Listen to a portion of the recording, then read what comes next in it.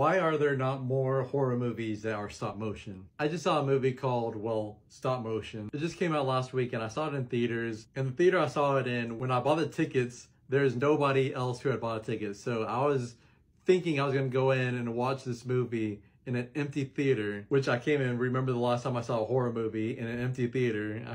I was not prepared for that. But thankfully, 2 other people came in while the trailers were going. But sadly, I do have to say that this movie did feel a bit disappointing. As I said at the beginning, I really feel like more horror movies need to be in stop motion because stop motion just has such an uncanny valley to it. It just makes everything creepy, even when it's not necessarily supposed to be creepy. Movies like Nightmare Before Christmas and Coraline and James and the Giant Peach, which I'm just listing off Henry Selick movies now. They're all stop motion though, and they just all have such an eerie, uncanny vibe to them, even whenever they're in scenes that aren't supposed to be creepy. So when I heard about this movie that's called Stop Motion, and in the trailers they showed some pretty creepy stuff, I just feel kind of disappointed that this movie honestly wasn't that scary or creepy to me. And I don't really like saying that about horror movies very often. I hate people who try to act like horror movies aren't scary and like, oh, I wasn't scared by that. That didn't scare me. But I honestly only found really 1 or 2 scenes, maybe 3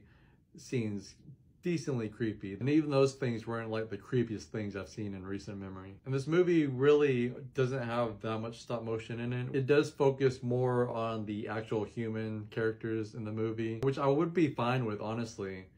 But it's the fact that the human story just wasn't that interesting to me. At times it even felt kind of boring, which is another thing I don't like saying about movies because I like slow-paced movies. I like indie movies. I like slow burns. The characters were really wooden.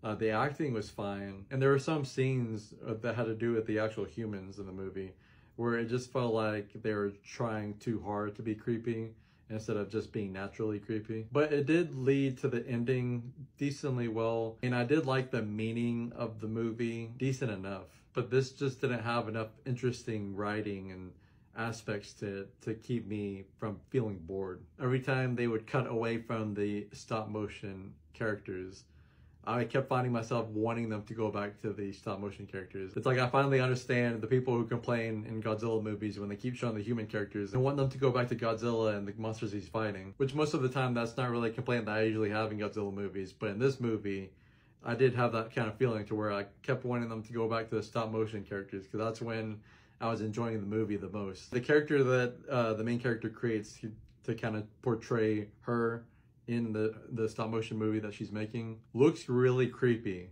And the design is really creepy. I really liked how it looked. But I don't know, they didn't really do much for me to feel the creepy level I wanted to feel from that character. There's even one scene that's in the movie that was in the trailer.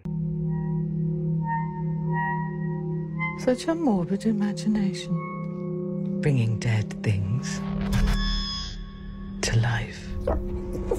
That scene was pretty creepy, but man, if they would have had her running towards the main character and running out the screen, then I'd be running out of the theater. But yeah, overall, I think y'all will like this movie if y'all like indie horror, if y'all like slow burn movies, and if you like stop motion horror, which I even like all 3 of those things, but I still felt kind of disappointed. But I do feel like there's a chance that y'all could like it more than I did if you like those 3 things.